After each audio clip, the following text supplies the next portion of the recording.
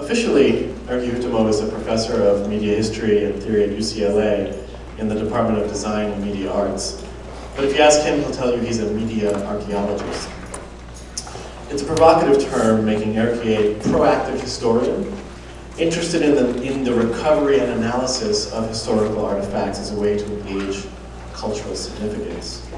But while some traditional archaeologists focus on a time period like the Cretaceous period or something like that, Erkki is ambitious in his sweep of history, looking at the most current technologies as easily as he uncovers precedents in even ancient times. And if that wasn't enough, he writes about media, he produces media as an artist, collaborating with other artists as well as doing his own, collects media, and curates exhibitions about media. To give a sense of the range and complexity of his work, you only have to read a list of his incredible essay titles. So here's a list of some of his writings. Encapsulated Bodies in Motion, From Cybernation to Interaction, Shaking Hands with Statues, From Kaleidoscomaniac to Cybernerd, Time Traveling in the Gallery, Trouble at the Interface, my personal favorite, Elements of Screenology, and his forthcoming book, Illusions in Motion. And since we are talking about virtuality during Wats Festival, it is a real privilege to have a veritable encyclopedia of virtual media, the very real Erkki Huhtamo. And so I was suggested by the organizers to try to speak you a little bit about the kind of an archaeology of projection, which is an enormous topic, and obviously we'll be able only to sort of like scratch a surface, but hopefully scratch hard at least some parts of the surface, to get something out of that. So let's see how that will go. And I'm also going to observe the time, and if I see many of you sort of like dozing off, then I probably will make it shorter. If not, so then I will give the slightly longer version. I love mad scientists. I'm not one myself, And surely these eyes you see on the screen belong to one of them, and one of the really forgotten mad scientists whom I discovered some years ago. I'm not going to tell you who that person is, not quite yet. So we'll encounter that person on the way a little bit later.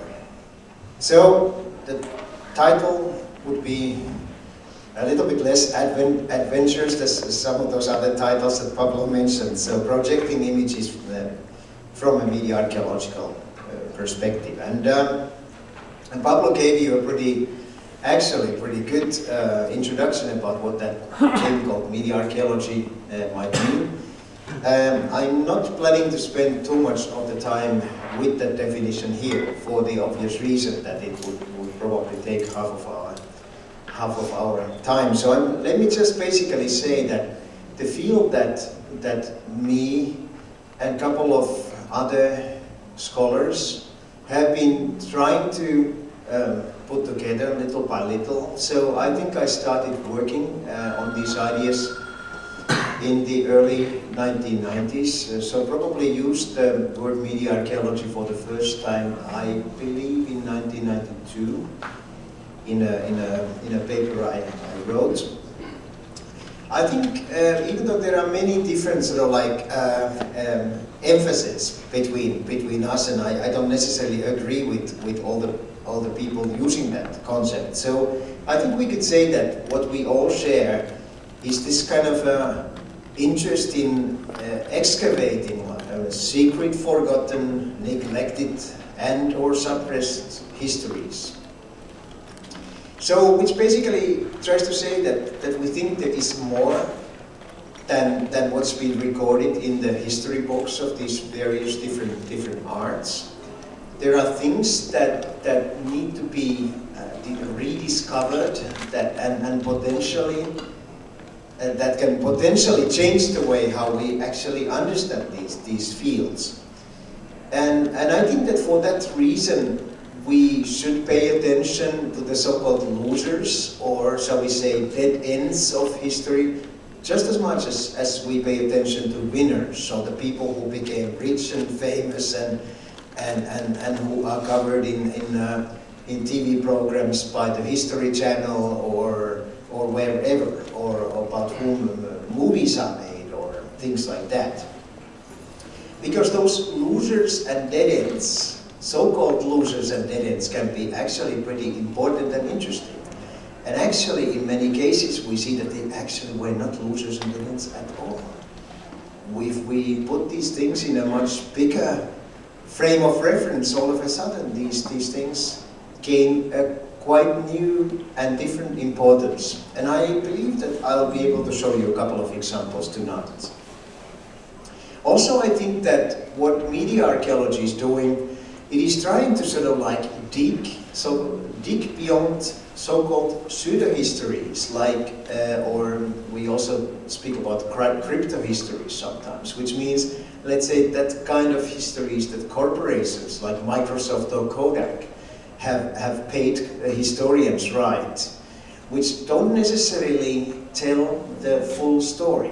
They tell a kind of a story from a pretty biased perspective. And I think that it is a task of media archaeology to dig beyond that kind of stories and reveal the other side, or the third side, or fourth side, or how many sides there may be to that kind of stories.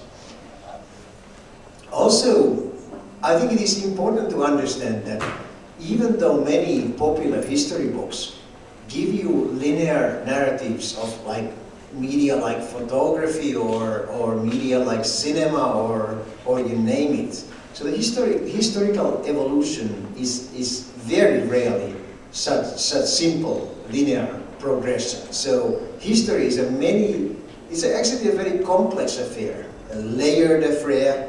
There are continuities, there are ruptures, and so I think that the big challenge is really to sort of like understand how that sort of like layered nature, how that complexity of media history works. And then we can probably and hopefully gain new understanding about some of those elements that seem sort of like self-evident for us.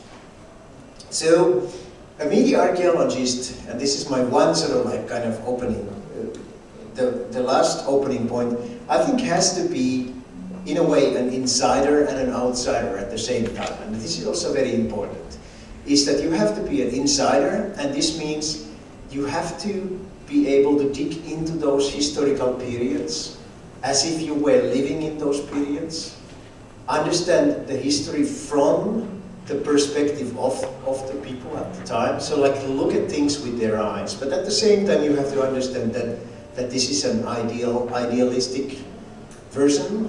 It's never possible. We always have to sort of like also be very aware and conscious of the fact that we are always looking at these things from the outside. And the fact that we are looking at these things from the outside affects the picture. So there's a certain kind of tension and dynamics between being here, based here in the early 21st century, looking back to those periods in time, trying to sort of like understand how, in some sense, these two positions can sort of like inform each other.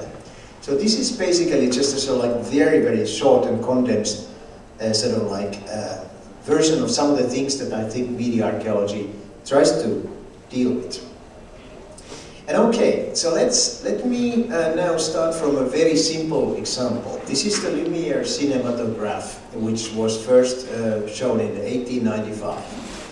And now, if you look at histories of cinema, this is usually seen as the sort of like the starting point of the history of moving images, and that was widely celebrated in 1995. So about more than 15 years ago, as the sort of like when people kind of thought that, well, now we have a medium which is exactly 100 years old. And I think that this is one of the things that the kind of media archaeological perspective really questions. Because we think that the fact that Lumiere cinematograph has been taken to be as a kind of like a starting point for the culture of like moving images is a simplification, and comes from the fact that people have felt that so like looking backwards in time from their own time, so like thinking about cinema, thinking about feature film, all these things, so like trying to say that, well, okay, that was the moment when that thing started happening, so that it was the beginning. But we start seeing more and more clearly that moment is not insignificant, you know, but it only represents one sort of like post in a much, much longer sort of like evolution which deals with moving images, showing moving images, things like that. So it just represents a stage or station, so to say, that meant something important, but not something all important, I would say. And I'll show you a little bit how we can sort of like basically see how we could possibly see these things a little bit differently. So this is basically the ideal. This is from the American pioneer of cinema from about the same time, actually 1 year later, Edison, how he started projecting images in big theaters. These were not movie palaces because this was sort of like a novelty, but vaudeville houses and places like that. On a screen, and you see the beams of light coming from the projector, which was actually, in this case, hidden already in a kind of a projection booth. There's an early example. So these kind of things people sort of like identify as the origins of what came later. But if we think about that thing, we probably should kind of draw a few conclusions. First of all, there are many varieties of projection, and these have been using many different kinds of surfaces, have been presented in many different situations, and for very many different purposes. That kind of idea that we find represented in, let's say, this illustration is just one rather small element within a much, much wider phenomenon. The other thing is that when we look at, let's say, the culture of moving images, so these days we often speak about visual media, the history of visual media, we can say that even projection itself actually is just one mode of presenting and consuming media imagery. There are many different apparatuses whose histories, I would say, run parallel with projection and merge with it. And I would like to briefly kind of like just show you this idea so like, even though we don't have time to look at these things in detail, I think we could basically talk about at least four practices of presenting and consuming visual media imagery. And this could be called screen practice, speed practice, touch practice, and mobile practice. And all these things have their own histories. Beat practice, as you see here, we have a huge amount of material about situations which are actually pretty different from what we generally understand with this idea about projecting images. So this means looking inside some kind of a little device or sometimes big device, looking at these things through magnifying lenses in such a situation that what's immediately surrounding you in that space is in a way blocked from view. So you're sort of like encountering something within those devices in a sort of like more intimate manner, even though you may be surrounded by people like in that picture on the left corner, where you see ladies looking into so-called mutoscope machines. They were early crank-operated flip reel machines showing moving pictures in the early 20th century.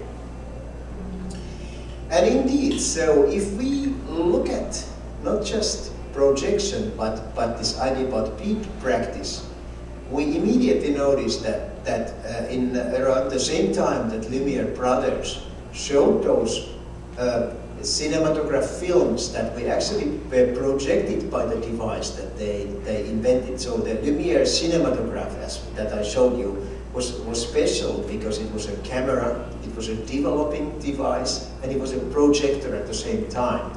It could be adapted for all those purposes very easily, and actually played a role in its success. But at the same time, in the United States, there was Thomas Edison, a famous inventor, who came up with his own idea for moving images, and he imagined this would be the future. And this was the so-called peep-show kinetoscope. So a device where there was a strip of film, a short film that actually ran as an endless loop inside the device. You paid a coin and you were able to look at the film through that kind of viewing device on the top of the machine. By the way, if we look at the structure of the machine, you can see that these early devices were meant for grown-ups because it was very difficult for children to peep into this kind of early devices. So the structure of the machine tells us something about the constitution of the viewer, the ideal viewer at that early moment. But what's interesting is that when we look at, even though the audiences at that time may have seen it as a novelty, so when we look at illustrations like these, we easily understand that Edison, actually what Edison was doing, he was actually trying to adapt an existing cultural role to a certain kind of a novelty that he was proposing, which was of course films projected from a strip of celluloid film that in itself had appeared as a possibility only a few years later, few years earlier in culture. But the basic situation he was proposing had been around for hundreds of years and had been experienced by people for, you know, in both domestic and public settings. Now, Edison was also interested and influenced by the fact that before that kinetoscope, he had actually put on the market this kind of device, which is Edison's automatic coin-operated phonograph. This was, of course, the early device for recording and in this case only playing back sounds, and it was used as a coin-operated device in the public space before it was launched really as a domestic machine for like recording and playing back. And of course, I mean that's some certain complexity to this issue, because we shouldn't say only that, okay, Edison tried to come up with a way of showing moving pictures. Okay, he was not thinking about projection, he was thinking about peeping at them individually. But of course, he also was thinking about the idea about maybe peeping through your ears, that had sort of like, that he had tried already a couple of years earlier, and ended up actually presenting both things in the same places, which is quite interesting. Here we have a picture where on the left we see a row of these listening machines, and on the right we have a row of these peeping machines for visual media. So another possibility that I mentioned is this idea about touch practice. And touch practice means a relationship with media where we are in a certain way physically touching the device, often affecting its functioning in one way or another. This is an early example of touch practice, which is a device called camera obscura that some of you may know. Its principle was known already in the classical antiquity, but we think that the first really functioning devices were probably built only around the time of the Renaissance, so like 16th century or so. Which is interesting because in a certain way it is actually a projection-based device. So on the left at B you see a lens that receives rays of light from any object. Then there's inside the device at M there's a mirror, and then on top of that horizontally there's a ground glass, so kind of matte glass on which you can place a transparent paper.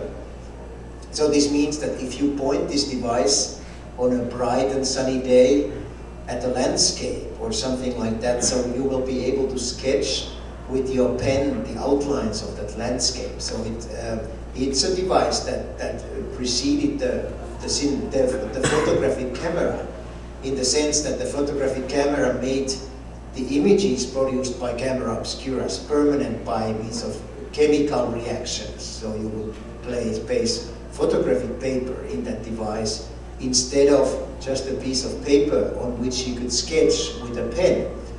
But another way we can look at this device is basically pay attention to the way how it interfaces the user with this device, where we are actually touching a kind of a screen and we are doing something straight on top of that device. And that means we have a kind of a tactile relationship with that media device. And this is something remarkably different from most cases where we have projection, because projected images often are kind of distant by nature, even though there are cases where you could actually imagine sketching directly on the projected image. I can probably give you an example. For example, painting panoramas. People used projectors to project the outlines of the painted landscape on a large scale, and was then going to be painted on the wall. And so that is also like an example where there's some kind of a tactile relationship, not with the device itself, but the image of the device. Something like that. I'm going to give you an example later. Now, touch practice obviously has to do with things that we often identify with interactive media, for example, where we use all kinds of tablets, we touch the screens of our iPhones and all those devices. So there's a huge amount of that kind of devices.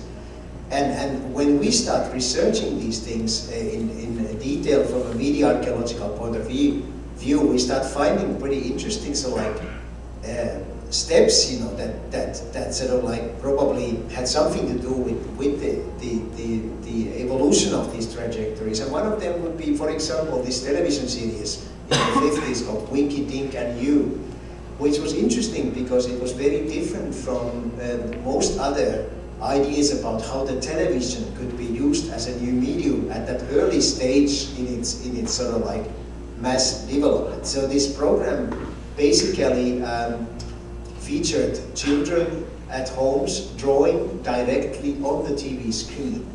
Not directly on the tube, because they asked the parents to buy a so-called magic screen and a set of magic crayons that would be attached on the screen first.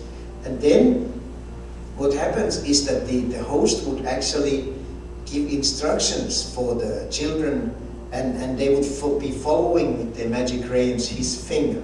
Put your magic red crayon right where my finger is, right here. You ready? And we're going to draw it, and it's going to be a surprise. Now here we go, boys and girls. Follow me right around. So, right up if I was a little bit taller, I could destroy that screen nicely with a pen. Big surprise at the end. That's right. Got that? Down here. Now over. See, if you have your winky dink kits, you know, you can be doing this with us. Otherwise, you just have to sit. I do this, by the way, in my classes for fun with my students. So we actually project it on a whiteboard, and then one of the students goes and draws with this guy, you know, and we see what actually comes out of it. Just for fun. Take a little winky dink magic to see the fish and what you've drawn. So if you'll get ready, I'll step out of here and we'll say the magic words. 1, 2, 3, winko! And there are the goldfish and what the boys and girls drew. So, this was just an example about the thing that I call the touch practice, and I could follow that much further back in time, and so like try to see how that relates with those other practices. There's something also which I call mobile practice, and so in this case I refer to devices that people carry with them, interact with on the go, so to say. And probably one example we could we could mention would be devices like these that are used by reporters. Like on the left, you see illustration from Albert Robida's famous book about the 20th century, published in 1882. His idea about this kind of like a wired reporter reporting from battlefields around the world, and then the battle reporters from our time. Again, this is a topic of a completely other lecture that I've given several times, but it's just a kind of reference here. But so if we focus on this idea of projection now, so I think there are a few questions we can ask. So first of all, why do we project? What do we use these projections for? And okay, there are at least a couple of things that I think I can list. So first of all, there's the idea about temporality. The fact that projections of images in most cases are ephemeral. They are easy to replace and to modify. So unlike wall paintings or frescoes or panorama paintings, projection can be quickly adjusted. It can be, in most cases, quickly changed, and so on. And this is obviously linked with the idea about the economy. So the immaterial projection is much, much cheaper than material forms of large-scale images. And perhaps panorama painting could be an example. So in the 19th century, there were many large-scale panoramas in different forms that took hours and hours, which means months and months of work, to create these huge paintings, some of them in oil paint. So which means you basically, to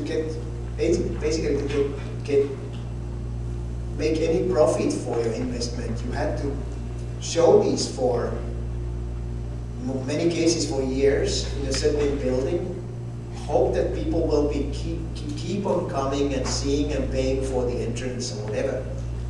Now, if you think about projecting some little images with a projector, that obviously it's obvious that the basic cost is much cheaper, and you can actually replace what you're going to show much more quickly.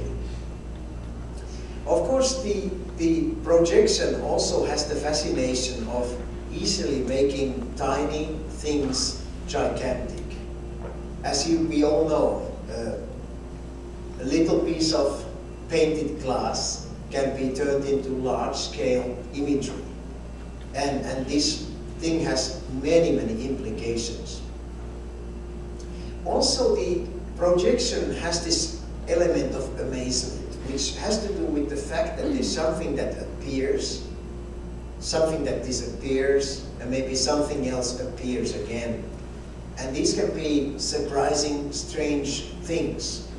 So, and that's why projections have often been used to frighten and to surprise, and, I should add, exercise power. And this is probably a link with ideological, political uses of projection technology. I'm going to show you some examples of that also when we get a little bit further. Then I think there's this idea about virtualization, which means that projections often create a kind of other world. So they function as kind of windows to certain kind of fantasy realms. This is a topic that my colleague Anne Friedberg wrote about in her book, and unfortunately died, which was really a shame recently. In her book called The Virtual Window, that she published from the MIT Press a couple of years ago. So projection can create certain kind of worlds. And I think the next step could be projection also functions for mixing realities. And I think that these two things are linked with each other.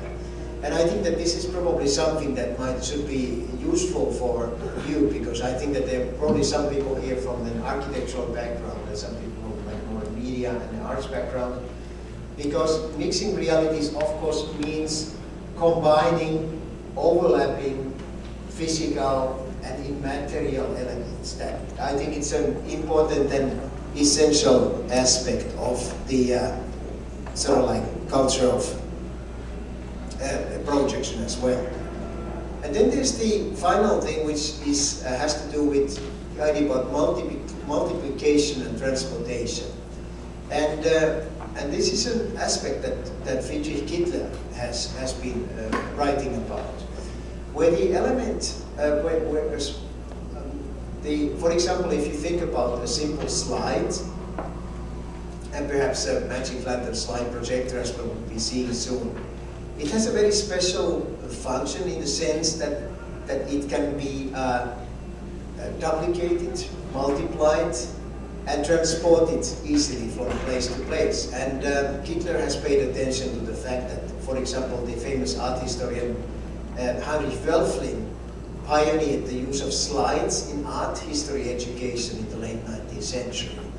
And that actually meant a kind of a small revolution, in the sense that in most cases art historians had to speak for the auditorium about classical artworks without really being able to show them in detail. Of course, we understand that the projected slide is not the same thing as an oratic single artwork, but it is still something that sort of like can form a link between them, and also in this kind of an educational context.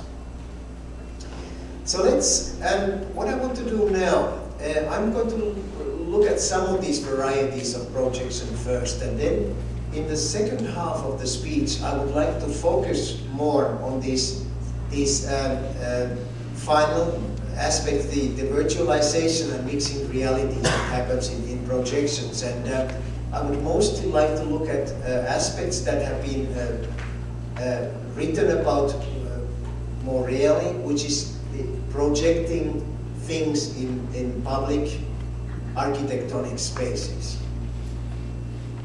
Okay, historically speaking, so projection, the culture of projection can be found from a huge number of shadow-related projects that can be found from many different countries.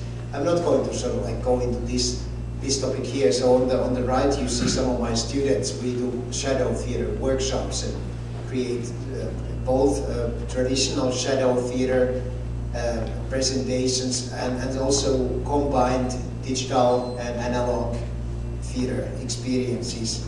On the bottom you see Félicien Trevet, who was a famous so-called ombroman in the late 19th century, who was famous for creating complex shadow projection shows just by his hands, which is, I think, is really fascinating, because here the human hand is defined as the medium for those shows. So it doesn't need any kind of like prosthetic additions, even though he did sometimes use things like blocks of wood attached to his wrists or things like that to be able to do these things.